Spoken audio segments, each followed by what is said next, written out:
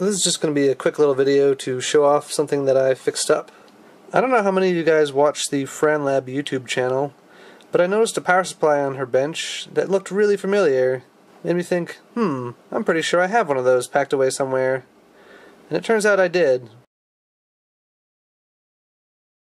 I've had this power supply for about 12 years or so.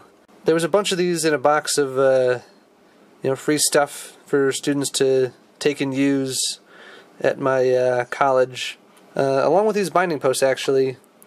And I had that stuff packed away for years, like I said, 12 years. Seeing this power supply in the background of her video made me want to dig it out and set it up in a way that it could be used. Now, as received, the power supply was just this board essentially with all the components populated and nothing else. There's actually cut wires coming off of the outputs and also the AC input. I don't know what these were cut out of, but they are Jameco JE215 dual power supplies. You can see it has a copyright date of 1981. Now, somewhat surprisingly, you can actually still buy this power supply kit from Jameco. It costs $30. Although for a little bit more than $30 you can get a complete power supply with case and all that. Used, of course, off of eBay. As you can see, this supply is nothing fancy, and it's in some ways not the safest thing in the world, especially the way I set it up. This is a chunk of an acrylic bookcase I had cut up with the intention of making a clock case out of it.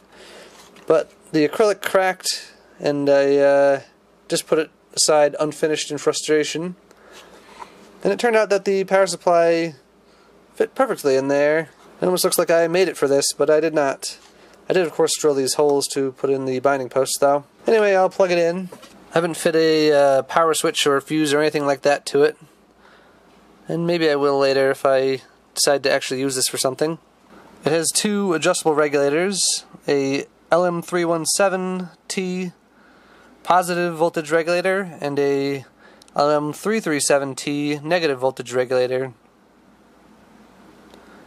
The one there has a date code of 8440, which I think is the 40th week of 1984. So I've got my DVM here. I'll just hook it up to the positive supply first. And yes, I know the plastic is still on there. You can adjust the voltage with this little potentiometer here. It's a little tricky to adjust. If I were to make a more serious power supply out of this, I'd probably replace it with a potentiometer with a knob on it. This is a little bit of a pain in the neck. The max it goes up to is 18 volts. Although I think if you actually put a load on it at that high of a voltage, it would actually sag a bit. And here's the negative supply. So that's set to negative 15 volts. That's of course also adjustable. This is a linear power supply. The advantage of that is there's no switching noise, but the disadvantage is it's quite inefficient. They claim 1 amp from each output, but that's really pushing this thing pretty hard. It's got 1 amp rectifier diodes, and it's just doing half-wave rectification. These things are rated for 1 amp max. Unfortunately, it has no meters or anything like that, so you'd have to hook up an external meter like this to measure the voltage and current. That's why I prefer my ready-built bench supply. Just to show it off a little bit, I'll put the voltage down to 5 volts and hook up a lamp load onto it there. That's close enough. This is a TS44 lamp that I attached wires to. It's a 6.3 volt lamp. So you can see it holds pretty steady with the load on or off. It's only dropping about 1/10 of a volt. That's not bad. Now, as this device is relatively modern, being from around 1984, I normally wouldn't necessarily bother replacing the filter capacitors, but I noticed that they're rated for 16 volts, and the voltage across the two filter capacitors is actually around 20 volts. So that's significantly over the maximum voltage rating.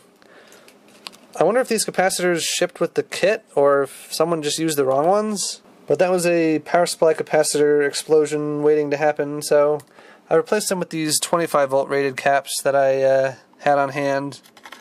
If this was something I was going to use a lot, I would put a little bit better caps in there, but that's good enough for this.